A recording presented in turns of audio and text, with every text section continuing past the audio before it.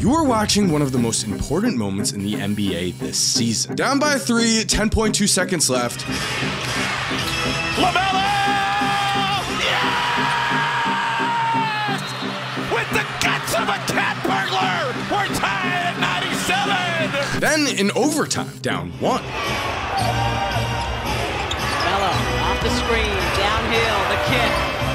Miller for 3, no good! Brick. In this game, LaMelo Ball would tie a career high with 38 points, but it didn't matter. The Hornets still lost. For the season, LaMelo currently ranks 4th in the NBA in points per game with 29.9. A massive leap up from last year's 23.9, as LaMelo is making a league-high 4.9 threes a game. Throughout NBA history, there have only been 4 players in their 5th seasons who have averaged at least 28 points, 6 assists, and 4 rebounds per game. Oscar Robertson, Luka Doncic, LeBron James, and Michael Jordan. After 2 years of injury, year 5 LaMelo is on pace to join this historic list end. He's doing this after he already signed a max contract. The man has already been paid. So clearly, the desire to be one of the game's all-time best is still in him, which means really the question is LaMelo Ball a future NBA superstar? Have 2 years of injuries and playing on one of the worst franchises to ever exist, I'm sorry Hornets, but we're going to get into that, caused us to forget that at one point in time, a lot of people saw LaMelo Ball as the future of basketball. Is that future superstardom still coming? A tough question, but we're getting to the answer. So what's up, Mike here, and right away, I do think we need to focus on the fact that as a young prospect in this league, LaMelo Ball has proven to be among elite company on the stat sheet. Here's the list of every player who has averaged at least 18 points, 6 assists, and 4 rebounds per game in their first 4 seasons. LaMelo is here, and his hard stats are better than a lot of Hall of Famers at this point in his career. The problem is, on this list of 15 players, only Cade Cunningham ranks lower than LaMelo in terms of win shares. So are these empty stats that are meaningless, or are the Hornets just that bad and LaMelo is facing the consequences? Well, Charlotte hasn't made the playoffs since 2016. They have never, as a franchise, reached the Eastern Conference Finals, and they have not been out of the first round since 2002. When it comes to their team history as a whole, the Hornets' all-time leaders in win shares are Kemba Walker number 1, Gerald Wallace 2, Muggsy Bogues 3, Larry Johnson 4, and Del Curry, Steph Curry's dad, number 5. Del was a great shooter. It's concerning that he ranks 5th on this list ahead of Cody Zeller. The Hornets have also been terrible recently. They had just 27 wins in 2023 and 21 in 2024. However, in 2022, when LaMelo made the All-Star team in just his 2nd season, Charlotte did win 43 games as hype began to build around a young Melo-centered team until we had the horrendous Miles Bridges situation, combined with LaMelo's injuries, which sent the Hornets back to the bottom of the East where they seemingly have belonged. But really, Hornets fans are not going to mind their terrible history if LaMelo Ball is a top 5 player in this league in the future. If he is really a superstar you can build a franchise around. The Hornets believe he is. They gave him the deal of a franchise star. There is no denying that this current Hornets roster is awful. 39-year-old Taj Gibson has already started 5 games for the Hornets this season. 34-year-old Seth Curry has started 4. Right now, of course, LaMelo Ball ranks 1st in the Hornets in scoring. What's notable is that 22-year-old Brandon Miller is 2nd on this team in scoring. Miller has shown flashes of potential, but with 15.7 points per game on 37.4% shooting from the field, you'd be hard-pressed to find a worse second scorer in the league currently. That's not to say anything about Brandon Miller's potential. I am just emphasizing how awful this roster is. Even Miles Bridges, who was once seen as LaMelo's wingman, is shooting less than 40% from the field in general and less than 50% from 2. There is one clear bright spot here, and that is LaMelo Ball. His on-court stats show us that for the 2025 season so far, when LaMelo is playing, the Hornets have an offensive rating of 112.8 and an effective field goal percentage of 53.6%, which means theoretically, if LaMelo was on the court at all times, the Hornets would rank tied for for 16th in the NBA in offensive rating and 20th in effective field goal percentage, which is, of course, not even good. But without LaMelo, this team resembles the Washington Generals. When LaMelo is not on the court, the Hornets have an offensive rating of 100.3, which would rank dead last in the NBA behind Portland by a noticeable margin. And also, if you took LaMelo off of this roster, does this team win 10 games is a good question. With that said, I have a question for you. When did Steph Curry make his first All-Star team? The answer, his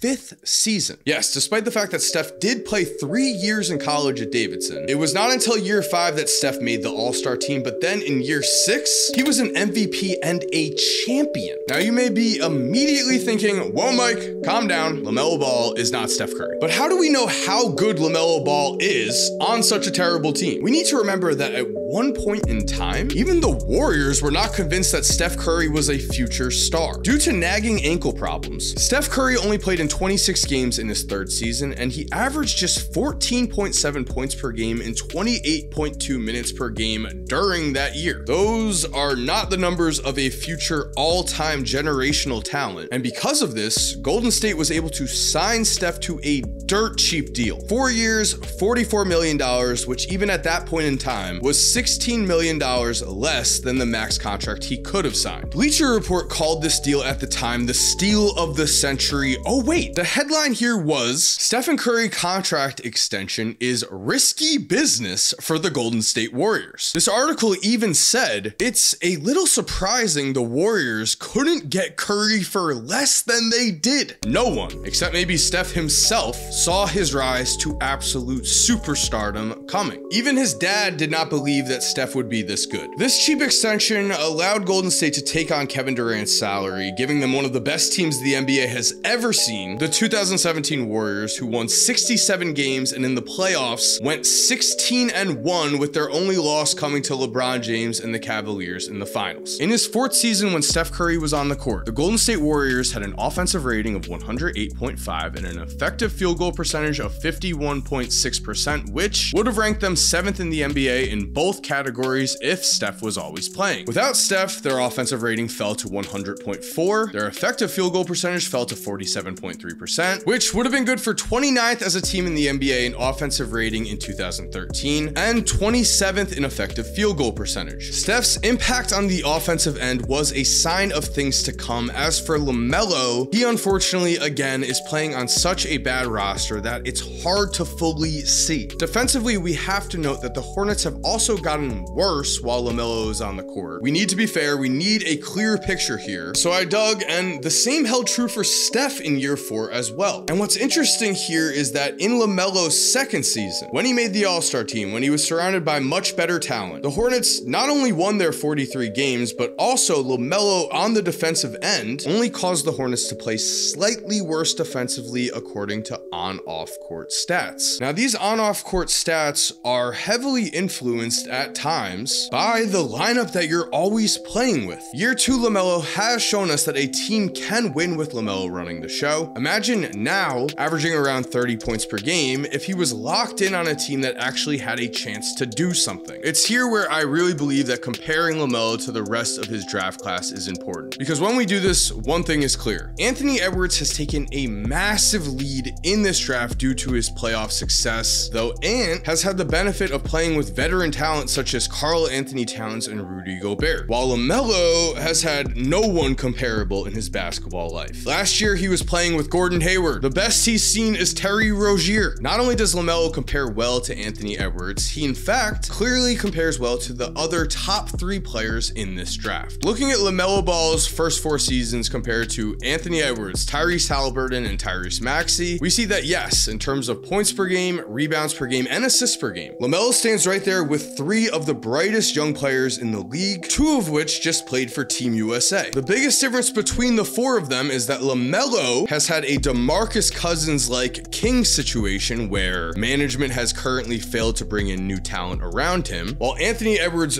joined a team that had Karl Anthony Towns on it. Tyrese Haliburton has had an incredible front office, and Tyrese Maxey had Joel Embiid on his roster as a rookie. Digging even deeper into these stats, we also see that while Tyrese Haliburton has been the clear standout on this list, LaMelo actually has a higher box score plus minus than both Ant and Maxey so far, and his VORP ranks ahead of Maxey and slightly below Ant's. As for the 2020 class as a whole, there is no question, LaMelo is a standout. What the question is will he continue to put up 30-point per game numbers? Will he continue to grow as a player into that? I think the answer can be found in LaMelo's past.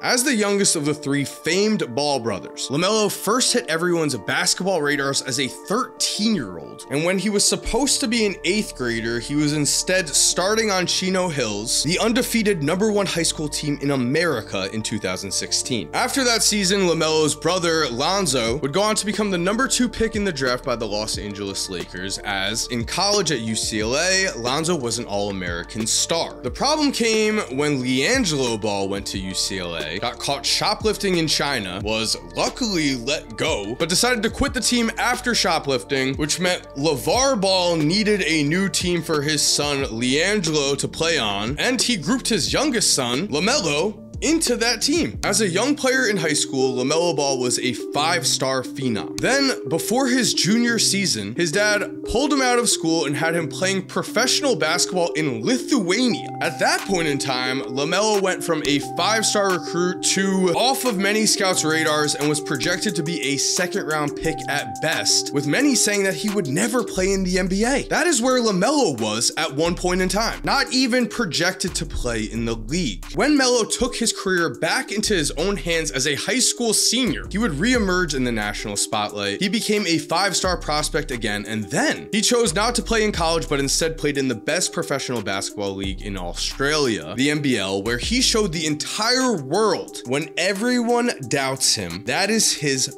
fuel. LaMelo, in the 2 years leading up to the draft, went from a projected 2nd round to undrafted player to the #3 overall pick in the draft and a 2nd-year All-Star. When he finally gets a good team around him, I think the pattern will repeat itself. People doubted him, people forgot him, but then rise to stardom and win games, as he always has. So thank you for watching. I hope you enjoyed this video. If you are new to the channel and you enjoyed this video, make sure to subscribe and turn on post notifications. That way you never miss a video like it. And right now in the top left corner, I think you're really going to like this video on Anthony Edwards and the current state of 3-point shooting in the NBA. In the top right corner is a video that YouTube is specifically choosing for you. I think you'll like that one as well.